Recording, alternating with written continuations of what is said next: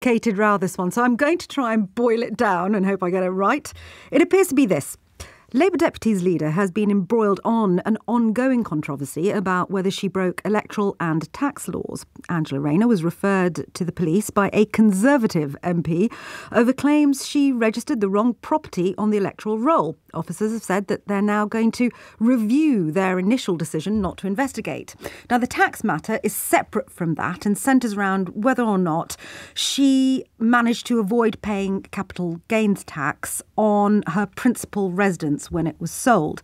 Miss Rayner has denied any wrongdoing, saying couples who divorce but have children together often spend time at each other's homes for the sake of the kids. This is what Shadow Foreign Secretary and fellow LBC presenter David Lammy had to say about it when asked on Sky News.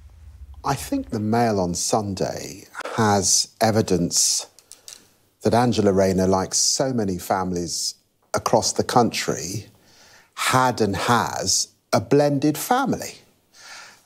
You meet someone, they have children, a previous arrangement. Many families up and down the country live in more than one home.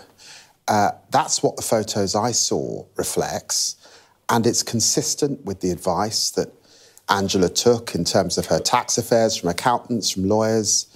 I don't think this is a story. I think well, hang on. It is a story because what you're saying says that the place that she said was not her home was where she actually lived. And nobody's arguing that it isn't complicated and maybe some people make mistakes. Why didn't she just say, I may have made a mistake here? The law says what you're supposed to do. You can only have one home. And maybe she made a mistake. Why not just say that? I think she's been clear all along. No, she says she's done nothing wrong. Yeah, so she's been clear she's done nothing wrong. She has our full support.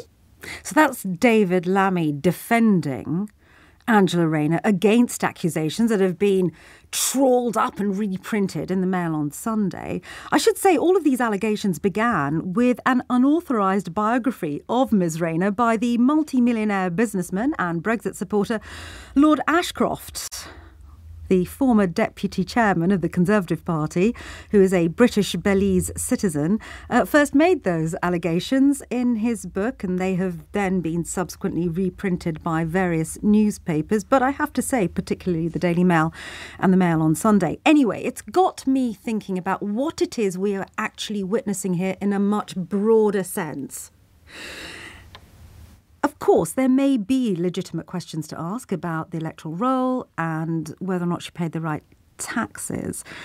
But I also wonder if what we're also seeing is a kind of class war playing out in our newspapers between somebody who is very obviously and proud of her working class roots versus other politicians and even the author of her unauthorised biography, who are significantly wealthier.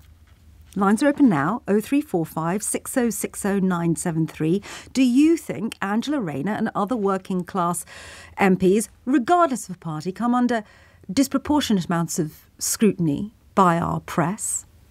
Or do you think all MPs are fair game? 0345 6060 973. I'm very pleased to say I'm joined by Adam Boulton, political commentator, and of course, political editor once upon a time at Sky News, who's doing Trevor Phillips's job not so long ago, who last week wrote why the Tories can't stand Angela Rayner. Welcome, Adam. Why can't they stand her? I think there are some people, and they're not exclusively Conservatives, who are offended by the idea of Angela Rayner because of who she is, because she has a Mancunian accent, because she was a single parent at the age of 16, because she's had like a lot of us, a messy private life involving divorces, and they just don't see someone like that as being the leader of the country. I mean, to a much lesser extent, John Major got this kind of scrutiny ages ago. So I think she is seen as a soft target. which I think is one of the reasons why mischief maker like Lord Ashcroft spent some of his pile of money commissioning a biography to see what could be turned up about her. I mean, it's no secret she hasn't had a sort of standard go to Oxford, get a PPE degree, work for an MP life. She's had a hard struggle life.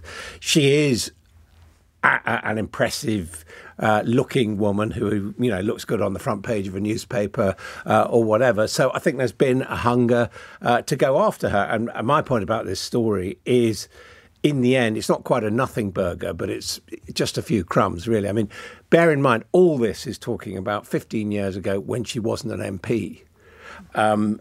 Not like some of the stories we've had this week, for example, about MPs and honey traps and all the rest. And secondly, in spite of what the Daily Mail says, it has only turned up a mouse, in as much as originally people were saying, the original embarrassment was she'd been a Thatcherite and bought her council house. But when they realised that people shrugged about that, they then looked on to, the fact that when she and her former husband got together, they lived in separate homes. Well, I think that covers most people who get together. When they get together, by definition, they live in separate homes, and sometimes they keep them on. Now, and even, looking at the Daily Mail's editorial today, doesn't use the word lie. The front page uses the word lie, doesn't say she's lied, and it actually suggests that, she should be subjected to scrutiny. Well, that's fine, but that's really defending doing the story in the first place, and suggested that she could have all cleared it up if she said, well, I might have made a mistake, I'll give £1,000 to charity, because it's only that small amount that she seems to have avoided, not the same as Nadim Zahawi, who had to resign, 4.8 million, not the same as Lord Ashcroft, who for a long time was a non-dom and didn't pay tens of millions of tax. This is a tiny thing, and it does seem to me that it is a little bit personalised against Angela Rayner. And I've actually seen her described by some Conservative commentators as unreliable or a soft target. And I think that's betraying their prejudices, not necessarily what she's done wrong. In your piece, which is excellent, by the way, you said, I'm going to quote it, you say, she evokes condescension from her critics, but also, I think, an element of fear that someone like her has risen so far. Yeah, I think people are put off by that. I mean, I think, there are people who believe in a hierarchy and a class system, and getting someone who is so clearly working class being on the brink of being deputy prime minister and a cabinet minister, I think it upsets some people. And I can tell you, I've experienced that directly. There's a charity event which I mentioned in the thing, which you may have done, called Turn the Tables for cancer research. And there she interviewed me, and her opening question was, do you think there's something wrong with my accent? Which showed her sensitivities, if you like, on that issue. And I said, well, not as far as I was concerned, but the ladies who lunch around me, who were pretty well connected in the Tory party, I mean, they just seethed about her. They couldn't stand her. She had, put their hairs on edge. And I think there are people who feel like that. Have you ever seen this kind of visceral, polarising reaction to other MPs that perhaps, as you've described, didn't go to private school, then ended up doing PPE at Oxford or Cambridge or whatever? Have you seen something similar with other MPs in the past? Well, I think what we do see is women who are not obviously kind of ruling class, if you like, they do get targeted. I mean, Jess Phillips, for example, has talked about the sort of thing she gets on social media. Mm. And, if you look back, certainly, I think most people would say that John Prescott, had a chip on his shoulder to a certain extent, even although he'd been a successful trade unionist before he became an MP, and felt that he was being looked down on, and felt that he had to explain why he wasn't articulate or got his words muddled, when he spoke. Sometimes, so I think there is a bit of class prejudice, and conversely, I think there is a little bit of forelock tugging, frankly, towards people like Lord Cameron and Boris Johnson and Jacob Rees-Mogg, who have this kind of to the manner born style, which I think, perhaps has given them an easier ride than they might have deserved. Well, you mentioned people not liking Angela Rayner's slightly complicated family life. I mean, it didn't stop Boris Johnson. Well, no, but on the other hand, it didn't arouse comment in the way that this has aroused scrutiny. Correct. I mean, you know, no one I know has looked into, you know, the intricacies of the various homes which Boris Johnson has lived in and been locked out of, you know, so...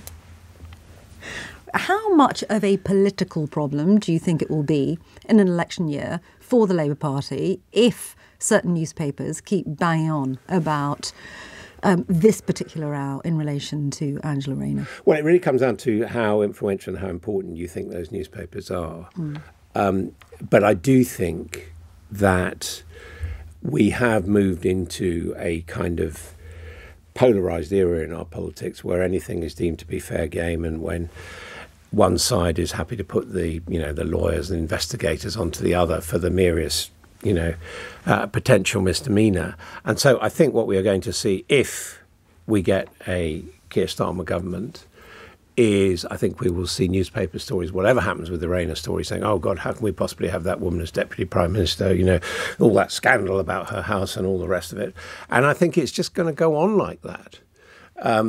At the same time, we know two things. One is that the public is buying those sort of newspapers less and less.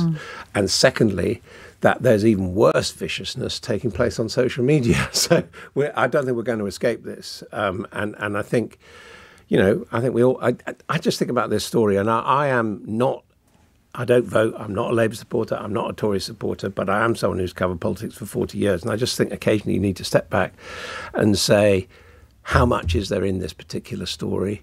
Does it, you know, frankly really matter? And if it doesn't, I think you should be prepared to say so. Adam Boulton, political commentator, who wrote in The Eye last week, why the Tories can't stand Angela Rayner. Thank you very much indeed. Should say The Eye newspaper, not Private Eye. No, well, that might be your next move. Who knows? Listen, thank you very much indeed. I appreciate that. Thanks.